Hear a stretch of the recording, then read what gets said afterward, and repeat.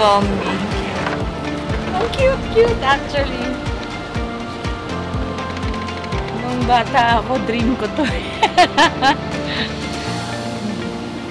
Cute, diba? And look, it's Chinese color.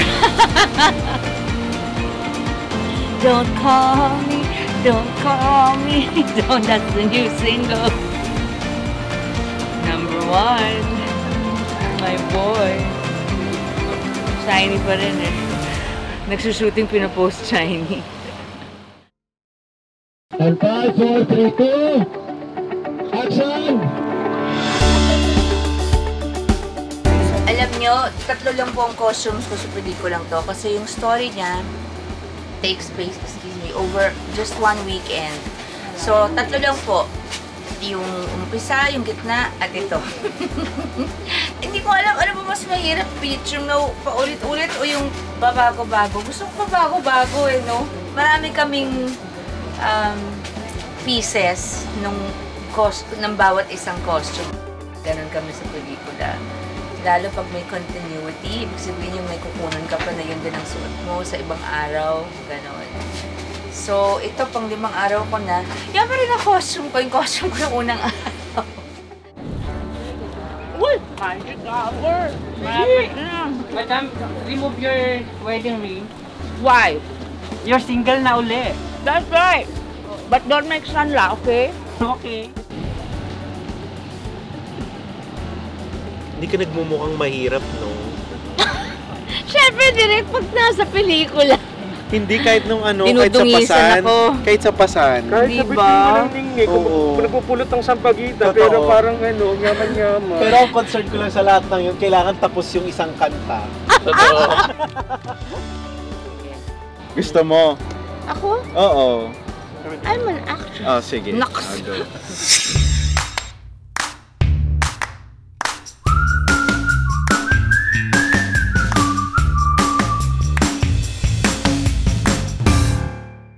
Thank you so much, family brand isopropyl alcohol, for keeping us safe and clean in the making of this video.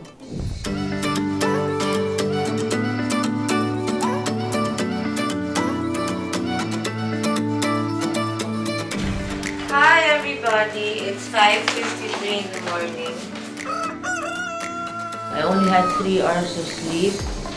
I slept at 11, around 11, and I woke up around 2, and I couldn't go back to sleep because I knew that my wake-up time was 3 anyway. And we're trying to catch a certain kind of lighting from this time of the sun while it's coming up. So that's why it's this early. And then my babies are staying here because right after shooting, and Yaya will be packing here also. Pag malapit na matapos, Yaya will be packing. By God's grace, we'll be going straight home na to Manila, back to our families. That was, well, we're not finished yet, so I always don't like to speak too soon. But if we finish all our things today will be the last shooting day, and it's only the 8th day.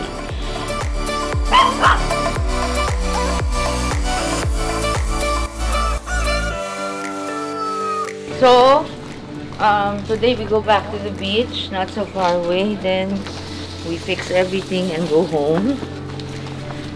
I'm going to miss the 3 doggies. Being here in Sagara Villas, which is, for me, the best in Subic so far where we're staying. I'm not being paid for this, I'm not getting anything for free, but the family that owns the resort is wonderful. They're decent. The staff is great. The food is great. The villas are clean and really pretty. And it's a beautiful, beautiful compound. They have a hotel also. Oh nga, so now we're off to shooting. I'll see you there.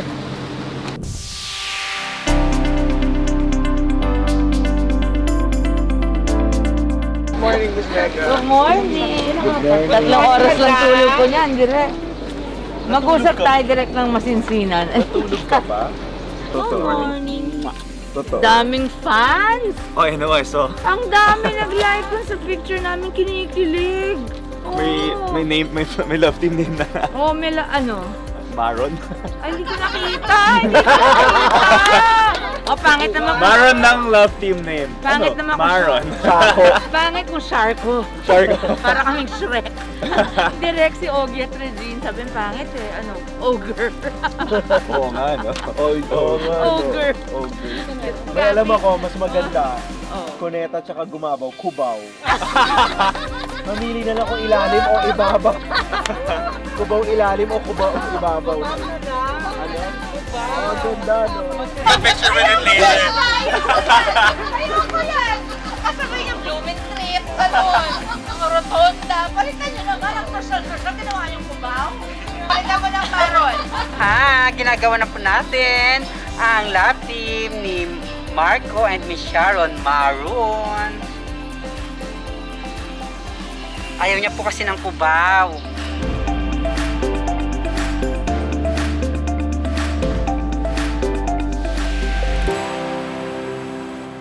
Gave me this. Catherine Bernard. Hi, Kat. Look, see, I'm using it pa. I love you.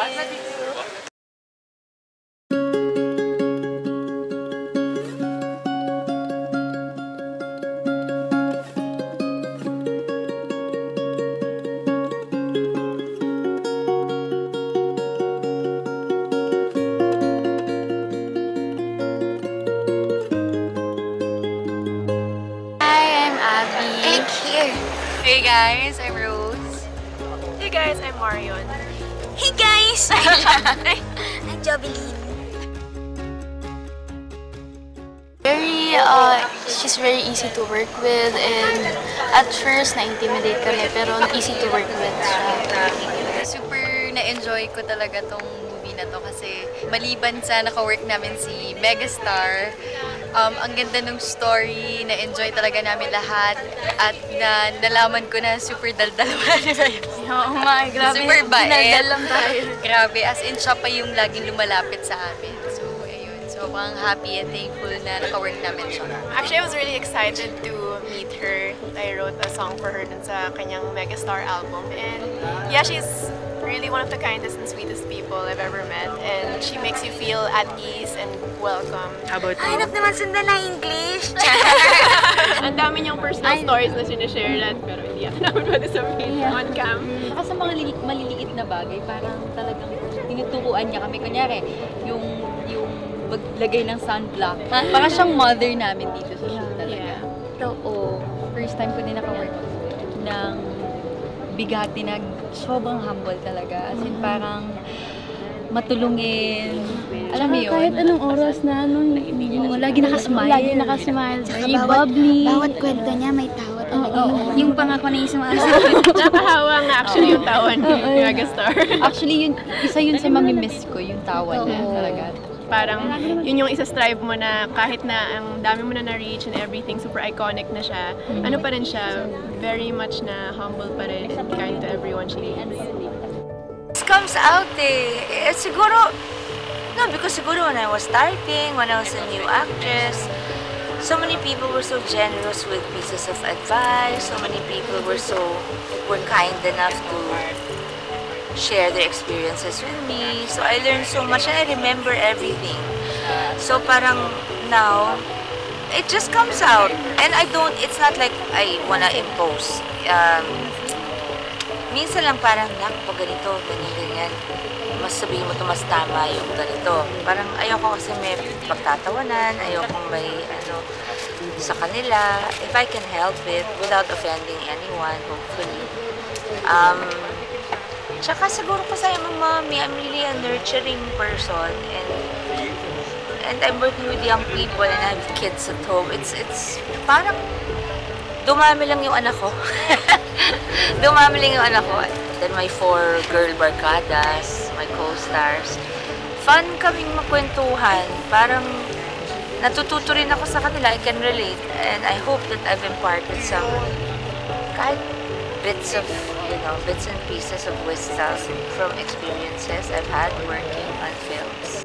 Thank you po sa generosity na pinakita nyo and yung mga tinuturo nyo sa amin.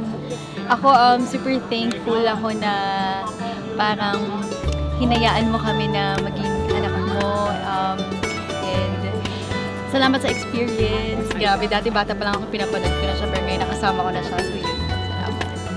Thank you so much for I don't know, being just the sweetest and the kindest person, and thank you for kind of treating us like your kids. Thank you po. Lalo na nung unang araw na naka-eksena ko siya. May video pa ako. Tawag niya ako, anak. Sabi ko si Mega, anak, nanay. Sabi, ayun. Basta naka-video na siya sa akin. Nakadatak na siya sa akin. My name is Marco Gumabao and I'm here on the set of Revirginized, of course. Pero, ayun po, yung character ko po dito, it's medyo may pagka-bad boy.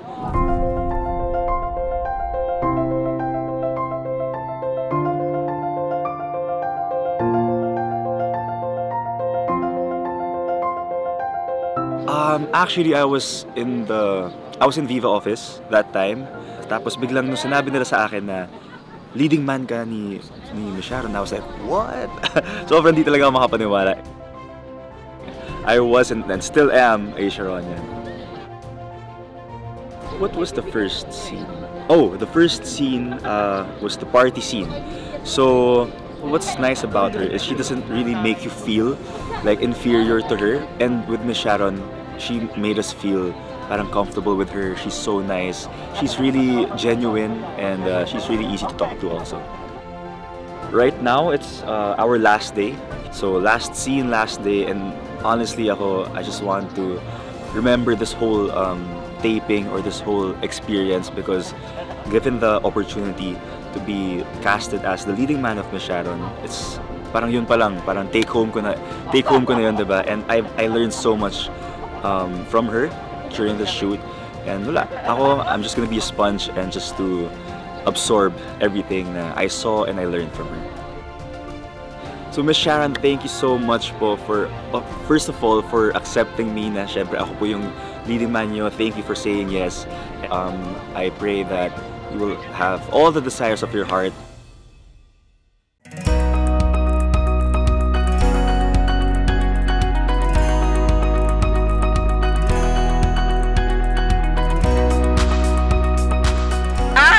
I'm Ashley Kapokyan, stylist, production stylist po.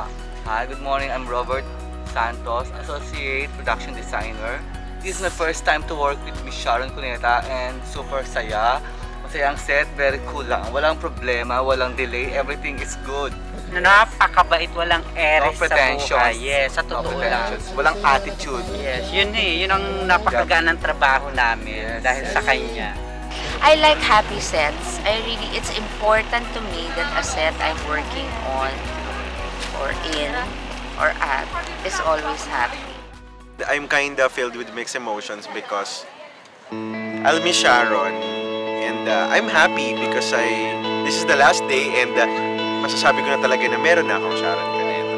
But I'm really, you know, kinda sad because it's the last day and Sharon is really an angel to work with and very happy person, very generous, very giving, and above all, very professional.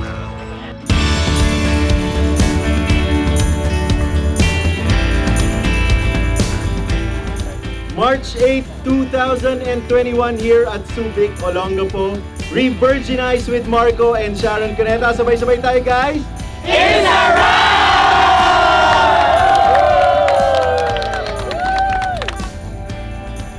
Thank you, Sharonians. Don't forget to support us with this one-of-a-kind movie, of course, from yours truly, and with the one and only Sharon Cuneta. Thank you. Thank you. I'm on my way home now, and I'm gonna miss Sagara Villas. I love you!